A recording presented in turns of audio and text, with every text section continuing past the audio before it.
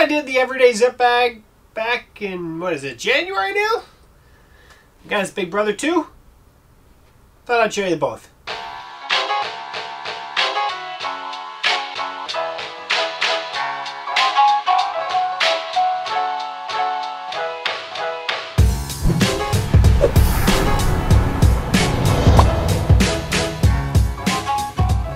Hey folks, welcome back to techgooch, and thought I'd show you.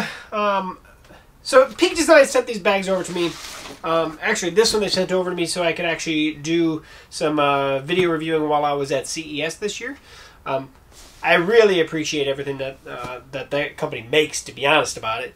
But this is the Everday zip bags. This is the Everday Zip 15 liter, and this is the 20 liter. Originally, I was going to go for the 20 liter, and then it actually worked out that the 15 liter tended to work better with being able to use as a personal item, because it easily fit any airline's personal item, and it worked great, to be honest. If you watched that video, I'll put that link down below where I talked about this one after I got back from CES. It worked great in the airport. It worked great at both airlines that I did with very, very simple tickets, because they don't allow you to even have a carry-on or anything with those basic tickets on United and Spirit. You can only have a personal item, and Spirit didn't really check, but United really, I mean, they came out and made sure that my stuff fit, was within the weight and everything. And this thing was awesome for that, because it easily fit in those guidelines. The 20 liter, they were happy to, I don't know about happy, but they were willing to send me over one of these so I could actually look at the comparison between the two, and to see whether or not I actually think it would work. To be honest about it, as long as I didn't fill this thing to capacity, I think the 20 liter would actually work as well with most of those airlines. No matter what, you got to look at the weights, but you also got to look at those structure guidelines of how big it can be. And the big thing with this is it is a little bit taller than most of those guidelines are. But like I said, if you don't fill it to capacity, you know, you can get a little bit of movement in there. Wouldn't be an issue. Now this one you can see I've been using lately. I have the tripod bag for. Well, the tripod I'm currently using that I'm testing out for Peak Design. I actually have my camping chair. I take this to soccer games. And if you've never seen the Click camping chair, I did a video on my Camp Geeks channel. I'll also throw a link down to that as well. This is a fantastic chair. I love it. But that aside, we're going by bags, right? Maybe the best way to do it, let's bring it a little bit closer so you can really see the difference, because they're essentially the exact same bag. It just comes down to size, capacity, as well as weights. Not that bringing it that much closer, I guess, because these are bulky items, right? If you watch the video, no, on both of these, you have a zipper at the top. Usually that's where I keep mine. And then on each side, you actually have the zippers that come down to the bottom. Now on this one, I actually still have it kind of in travel mode, where I have the zipper down here locked. And the neat thing about these is they have these zipper little catches that you can actually put through their little eye rings and essentially keep it so that somebody can't grab it. Or even if it's not just a theft type item, you can't hook it on, like, you know, whatever, the seatbelt or something. It's bonded to the bag a little bit better. But if you're not in that travel mode, or really in like secure method, the nice thing about it is you have a method of getting it from, you know, maybe just to the bottom corner of your bag. But you can pull the zipper from either direction, right? And just open the side, or you can take it all the way open, and if you have the dividers in place, they are Velcroed from one side to the other. You know, you can fillet this bag completely open. And it's the same way with the 20 liter. They're the exact same bag, just size increase, right? That's all it is. And so I have this one kind of with some stuff right now. This one I basically have empty, because I kind of move things back and forth depending on what I'm doing or where I'm going. The 15 liter is fantastic for those really light loads, quick and easy, that you're not trying to cram everything in. You can easily get the tripod and stuff on this guy as well, but that's what the 15 liter bag looks like, at least. Let me shut this guy up a little bit. 20 liter bag. Now I already have this on here, and so, like, for instance, when they designed their tripod carrying bag, it's kind of built for this bag. So they actually have a secure strap that can actually secure these little eyelets, but it actually goes through the actual tripod item there. So just to get that out, these actually just store down in here. But even if you're not doing the tripod, if you're carrying anything that's sticking out, a standard tripod, doesn't matter. This strap is attached in here. It actually can be removed if you don't want to use it at all. And it's fully adjustable.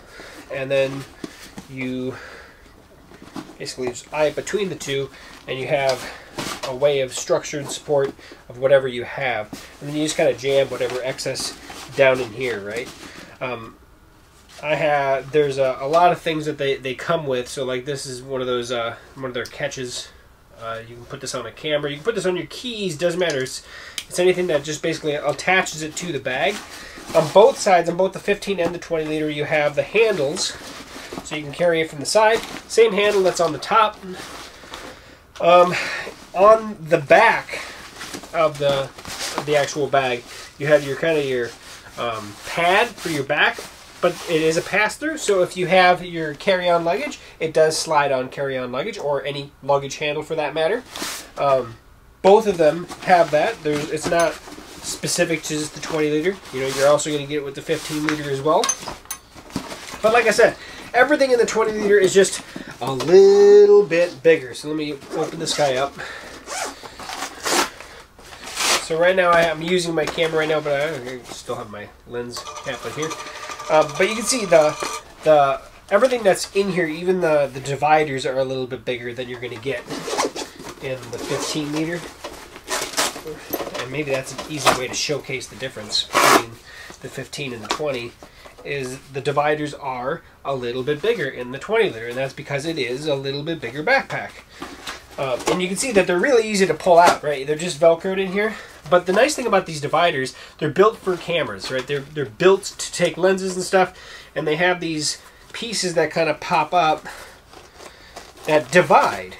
And so you can compartmentalize your storage space. 1, 2, 3, right? Or 1, 2, or the opposite direction, right? And you can change that at any time. When things are up, you can see how you can actually, rather than just put the one side up like this and actually compartmentalize space like that, you can actually then put like maybe one whole side up in half, or maybe both sides up like this. So maybe if you have something that's coming from the bottom of the bag all the way to the top, you can completely allow that to pass through. And when you actually have the bag closed, so you can see something like that, right? I can pass it through. There we go. How about that? That's maybe a little bit better. Or if I don't do that, I can lay that flat, and the top's going to be here. That's all compartmentalizing however you need or want to do it. It just sticks to the other side of the bag. And while you're loading, and I usually load with like one side shut from the side because I find it'll be a little bit easier. That's when you can change all these pieces up, right? I can split it apart and change that compartmentalization. And that's depending on the camera, depending on what you're actually putting in here. Now these can be easily used without cameras. You don't have to use them just for camera use. They're fantastic for about everything. So yeah, that's the size difference, at least, between the 15 and the 20 liter Everday zip bag by Peak Design. One other item I did want to mention on both these bags is on the back side, we do have the laptop carrying capability, or the tablet for that matter. The small 15 liter, you can easily get a 13-inch MacBook in, or a full 12.9-inch iPad. You're not going to get both of them. It's definitely going to be one or the other. You could probably put the 12.9 iPad or a 13-inch MacBook and a smaller iPad mini, maybe probably even a full-size iPad in here. Just the standard like 11-inch size. That's about as big as you can get in there. On this guy, we can get the full 15 or 16-inch MacBook Pro in here, in addition to a full 12.9-inch iPad Pro. So I don't know if I'd want to carry two laptops in here. It'd definitely get a little thick, but you do have this divider, and it's actually on both of them.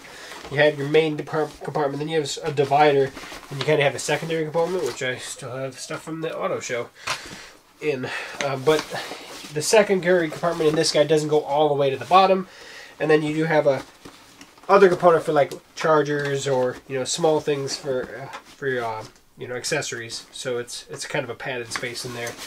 On this guy, that same thing. You have the laptop carrying space. You also have an additional space for basically for adjusting the size and stuff like that. They actually have Velcro built into here for things, but additional dividers and stuff. So you have more laptop things in the 20 liter, and then you have, just like this one, you have this magnetic off space that actually goes almost to the bottom as well. Not quite to the bottom, but it's a lot bigger. And then you have your kind of accessory pouch there. So if you're carrying a lot of computer equipment, or a computer and a tablet, a laptop and a tablet, I would probably go for the 20 liter over the 15. If you're carrying just a tablet or a smaller laptop, the 15 is going to do just fine for you. So let's talk specs, because it might be easier to know. Now you can pull this information up on their website. Like I said, 15 liter, 20 liter. If we go by dimensions, and that's going to be, let's go by height. So how height this is, this guy's 16.5, this guy's 18.5, or 42 centimeters, 47 centimeters. That's your actual, they go by centimeters, and I just converted them. Width, and width, I'm going to go by the widest, which is always at the base of the bag. The base is always wider. This is 11 inches wide, or 28 centimeters. 11 3/8, 29 centimeters. That's approximate, right? Depth. How thick are these guys? And these are standard depth. Of course, if you're putting something in that's really bulky, you could maybe alter that a little bit. We're looking at 20 centimeters, or 7 and 7 It's just under 8 inches deep. 8 1/4 inches, or 21 centimeters. 8 is that cutoff, I think, for most personal items. So like I said, as long as you're not packing this thing crazy full, you should be able to get it within those 8 inches. They give weights, and there's 2 weights that we're going to talk about. Weights with and without dividers. So first, without dividers. If I was to take these dividers out, just use this as one big compartment bag, we're just over 2.5 pounds. We're at 2.9, just almost to 3 pounds with this guy. With dividers, just under 2.95 pounds, so just under 3 pounds, almost 3.5, 3.4 pounds is what this would come out to be. So, and they also do offer these in 4 different colors. This is the black bag. Obviously, you can see it's black, right? They also offer what they call ash, which is their gray. Ash is the only one that has kind of a two-tone, where it has the black zippers and stuff that kind of stand out.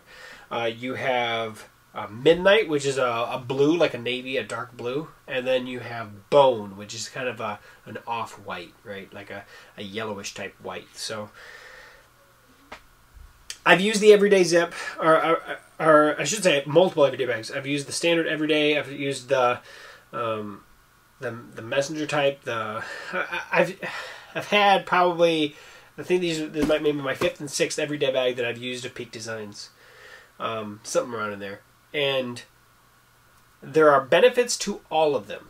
There's not one bag that's king from all of my use of their bag. Now, first of all, Peak Design makes a fantastic product, and their bags, I'm having a hard time finding a bag that's as good. Maybe I'm wrong, and if I'm wrong, comment below. And let me know what I'm missing, because these bags are fantastic, specifically with people with video cameras or cameras, in general. And I kind of go back and forth, depending on what my flavor is. But the Everday Zip, the nice thing about that is it's very sleek, it's streamlined. There's not a whole lot of things hanging out on it. You're not going to have something that's going to catch on something. For traveling, it's fantastic because it seals it up and it can't just pop open. It really can't. And while I haven't really traveled so much the 20 liter, I've been going to a lot of soccer games, stuff like that, carrying stuff back and forth. It's fantastic. And then this has kind of been my traveling companion. And I have a trip coming up in a couple months. And I might be taking the 20 liter. I haven't decided yet. It all depends on my carry-on status and whatever. So thanks for watching, guys. If you have any questions or comments, please post those below. You can head over to techgooch.com. You can actually contact me directly through there. Subscribe to the channel if you haven't already. Give this video a like and a thumbs up, and then head over to share this guy as well if you can. So if you have any questions for me, let me know, like I said. Otherwise, thanks for sticking by to the end. And as always, we'll see you back here on a future video review right here on techgooch. See you soon.